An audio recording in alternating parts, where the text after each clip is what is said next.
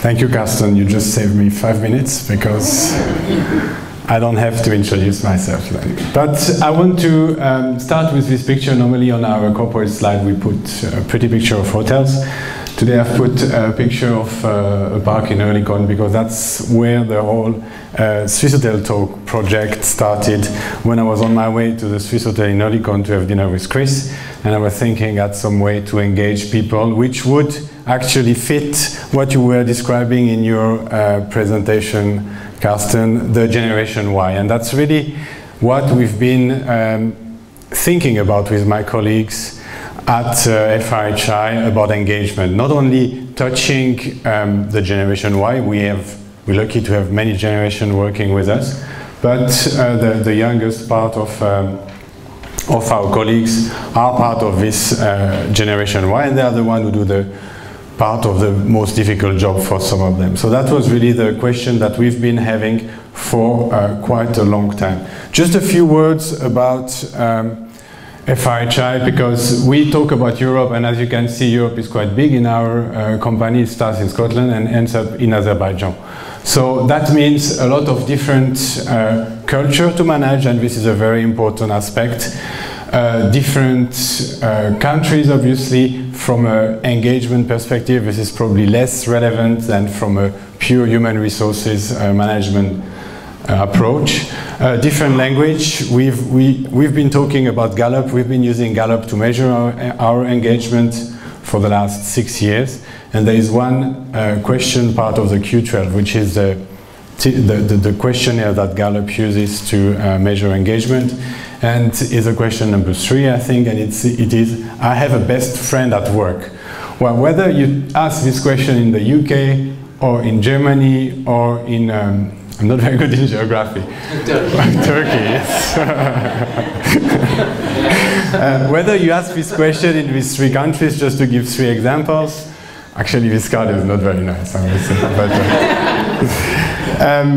the understanding and the outcome of the answer is totally different. And I remember having spent a bit of time in Germany explaining that actually the question, you have a best friend at work, is not necessarily to be taken as purely my best friend, but more somebody to whom you can rely and to whom you can really trust when you're at work. So that's it. And yeah, I mean, just to give you an idea, it is about 33 hotels, 31 hotels. We're developing a lot, so I'm always very generous with the number.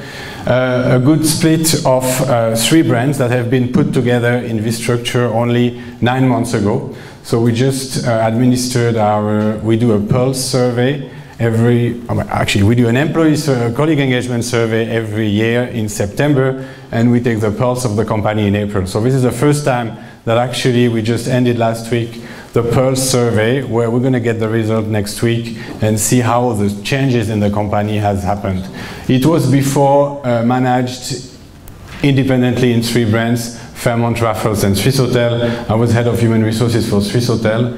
And now with the matrix that we've put in place, I'm the head of human resources for Europe for 3 exciting brands. So enough about Fairmont. Just 2 words. I wanted to show you some pretty pictures as well. Just a few of the hotel for the one who are maybe not familiar with our portfolio. I mean, in Europe we have icons like the Savoy in London, the Royal Monceau in Paris, the Swissôtel in Zurich, the Fairmont Monte Carlo, the Montreux Palace, Swissôtel Istanbul, and Swissôtel Krasnyholm in Moscow. Just to give you some idea. And I also want just to touch on what Carsten said. I'm doing a doctorate at Cranfield University. Cranfield University is an executive and postgraduate only university. So most of the people have a full-time work beside, or a consultant, which is the same as having a full-time work. And I'm doing this doctorate, and my research topic is employee engagement. I'm lucky to have a full-time job and to have the opportunity to continue researching on employee engagement. And this is something that in the role of human resources really is capital. For me, there are two, we can look at human resources on two different parts. The first one is all the payroll administration and what we do so well, and which is in some way, despite the technical challenge, quite easy to achieve. And on the other hand, you have everything that revolves around employee engagement. If you put employee engagement in the center of your strategy, then you can tick all the boxes, and the higher your engagement will be, the more you will have great leadership and great performance as well. This is the work of a totally disengaged person.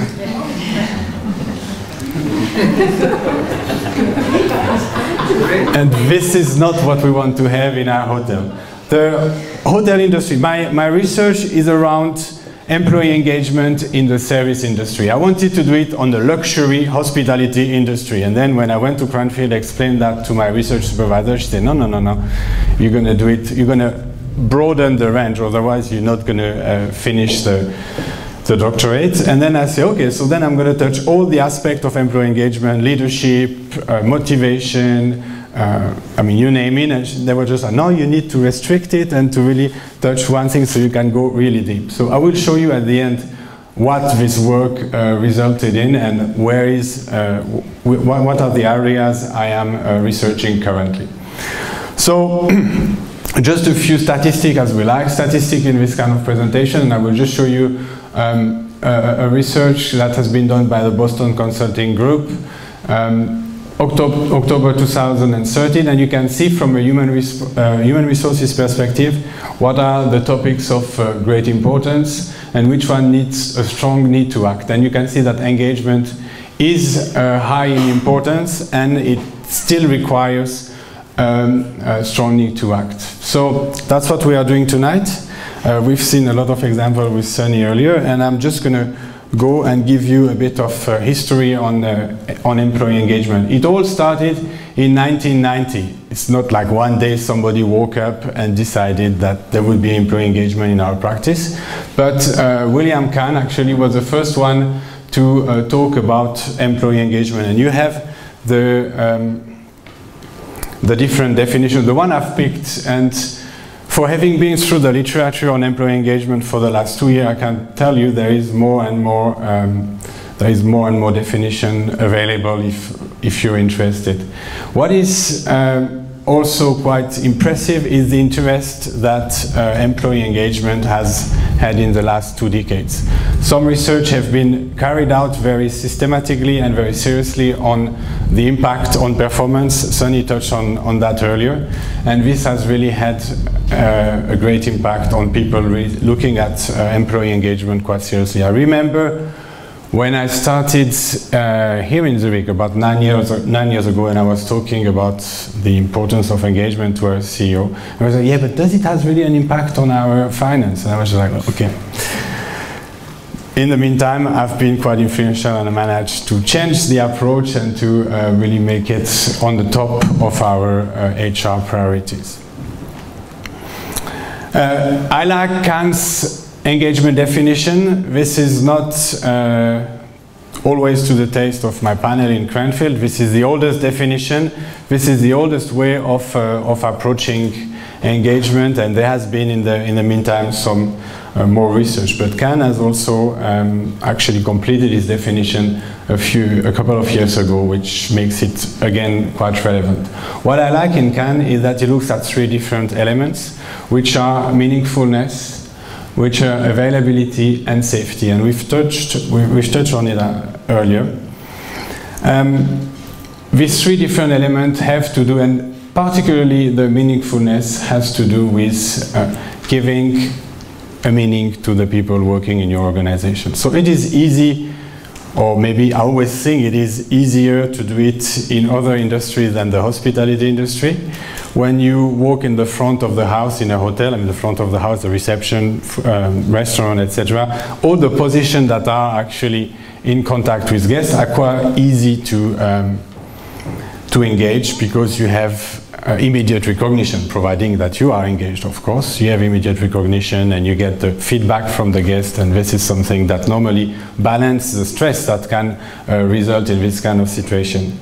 But when you talk about the back of the house, people working inside the hotel, and I'm not only talking about people working in human resources in an office, but we have a lot of people working in the kitchen, we have a lot of people working in stewarding, which is washing the pots on a daily basis. You think about the chambermaid who are cleaning the room. It is a bit more difficult, and that's really the approach I have in my research, is to try not only to focus on the people who generate the money, but on everybody who is contributing to the success of a hotel.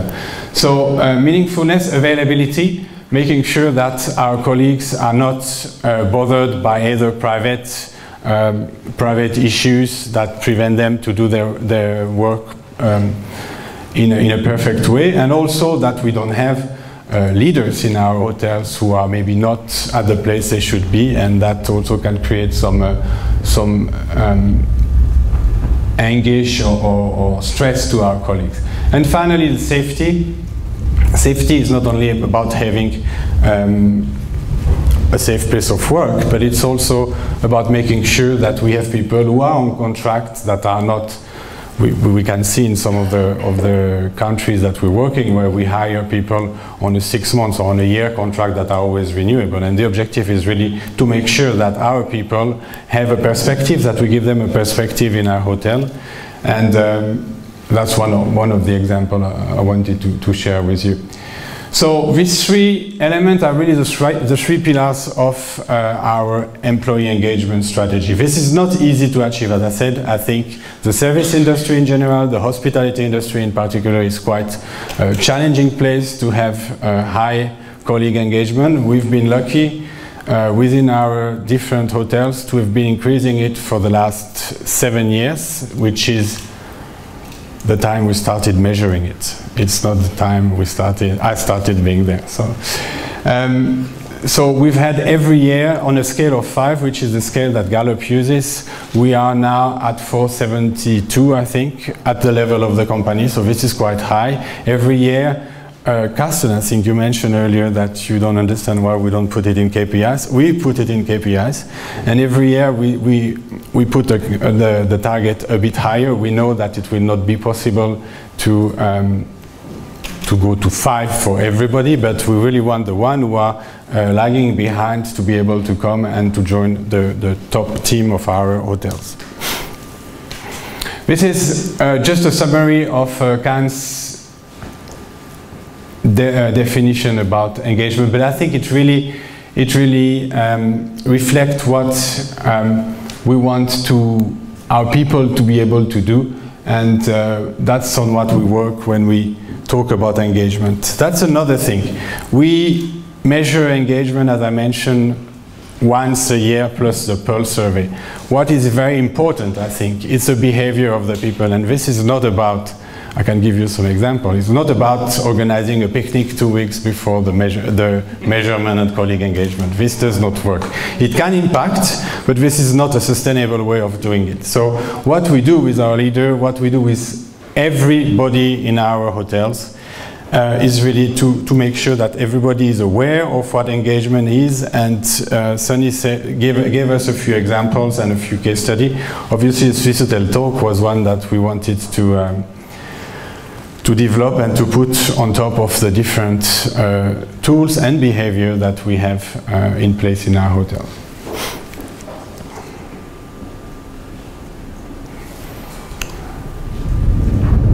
I mentioned, you're going to hear about hotels for the next 10 minutes, obviously. Whoa, 10 minutes, maybe not, but well, there are two things in the luxury hospitality, which is quite interesting. Customer relationships are associated more closely with the individual service provider than with the organization. And our people are more related to the guests than they are to the organization, which is quite challenging if you want to develop a strong engagement strategy. And the other one, which is my probably that's going to be my career fight, is the hierarchy. And the higher you go in the hospitality industry, the higher you will have a very strong hierarchy, and people who are only accessible from one step to the other. And this is really a challenge that we're having, to really communicate engagement and to break the barriers, to have people who are in place, who are confident, and who don't have to hide behind a title or just close the door of their office because they don't want to answer to questions. So we're working a lot on hierarchy. We still fight with people who come with title and say, I want to be this thing, and I say, what can you do for this title? And that's really more the competency that we're looking at rather than the title, and that's the way we try to break barriers and diminish the hierarchy. I see my colleague Lilian who is acknowledging. So this is at the center of our people practice. Just in a few words how it works. Well, obviously we have interview where we define the first two, the job fit, obviously, and also the affective commitment, which is the interest that you have in joining one company rather than the other. And we see with 100 of candidates that we see that some of them are more made to work for Swissôtel rather than other companies, or for Fairmont rather than other companies, either part of the group or outside. And then the psychological climate is a third element that people will discover when they will join our company. We'll reach high employee engagement, and that will result in two examples. I mean, there is a lot, but I think the discretionary effort is very important in the service industry, particularly in hotels, where we always say that we want to exceed the expectation of our guests, and the intention to turnover. Turnover is massive in the hotel industry, and there are different reasons. It's not only about engagement, it can also be in some location. I worked in London. Swissôtel in London was a 5-star hotel, but compared to the Savoy, compared to Claridge's or other big 5-star, that was an entry point for French students who wanted to come and learn English. And after a year, when they got all better English and also accustomed with the 5-star standard, then they were going to houses that were a bit more prestigious. So this is the way we look at it, and this is the way where we've been quite successful. My research, employee engagement is at the center of it, obviously, and as I mentioned at the start of this presentation, I had to really reduce all my interest. I could have put another 10 bubbles around employee engagement. I don't say I will not continue to research it afterwards, but so I've looked at work climate, which is a very important aspect in this industry.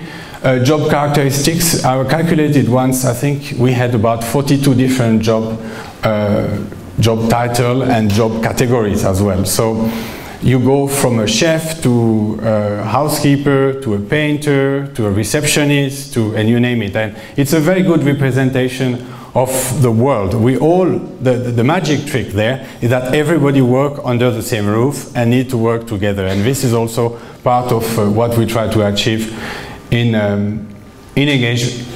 measuring engagement or in promoting engagement in our hotels. And finally, the nature of service work. This is something that is very specific, and where we look at people who are engaged not only with the company, as we've seen earlier, but also with the outside world. 19 minutes. There is another thing I just wanted to put here, because that's, and I think I started telling it earlier, that's very important to me. We measure engagement twice a year, but this is crucial that every minute we are aware of what's happening in terms of engagement in our hotel. I always look at our people when I visit hotels, and I see the most junior people of the company who are in contact with our guests. This is the opposite of, I don't know, if you take the manufacturing world, where you will have senior people going to sell a car and things like this. You start in a hotel, after a couple of weeks, or maybe not even a couple of days, you're going to be facing clients or guests.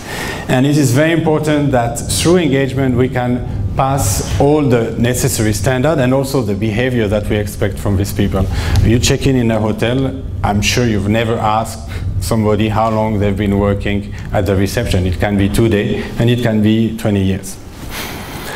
So, to go back to our project, it started like this. We had, I walked through the park in Oerlikon. I went for dinner with Chris to the Swissôtel, and we had spoken before about the tool that he has, the platform that he has available.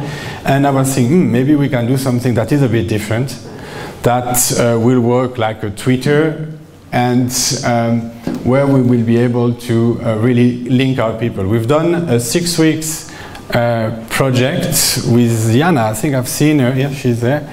She was doing a bachelor thesis, and she's been gathering information from this 6 weeks project.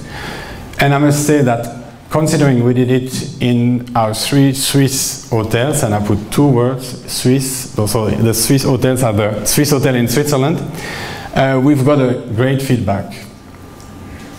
We had to fight a bit because we had this portable application, and you're not supposed to check your emails or your Twitter when you're working at the reception.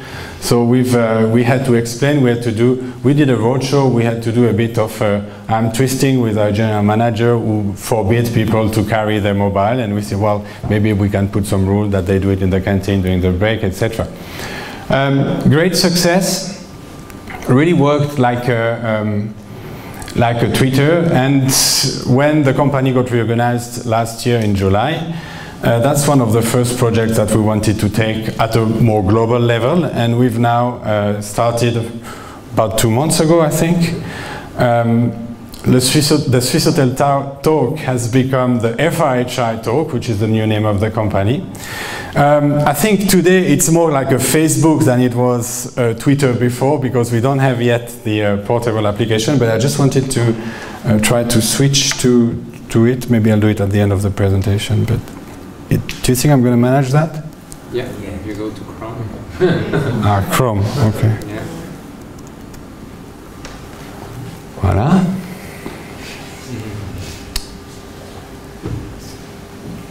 And yes, this is, and you can see that the last, can we refresh? I'm sure there's been a post between the 3 hours ago in Fairmont, Washington. No? Okay, well, Claudia, I thought you were. So, well, that's the thing. And really, if you scroll down, maybe, there is really, I mean, you have here Monte Carlo, well, bad picture. Berlin.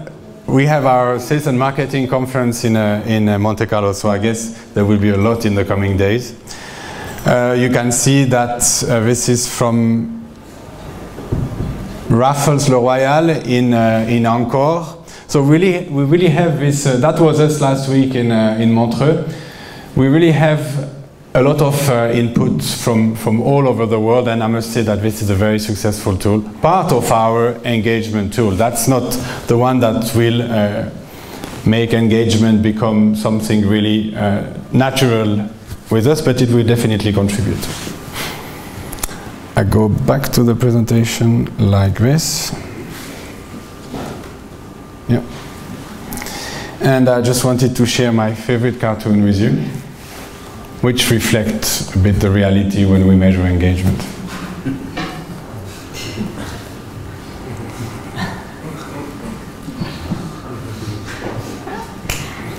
Thank you very much.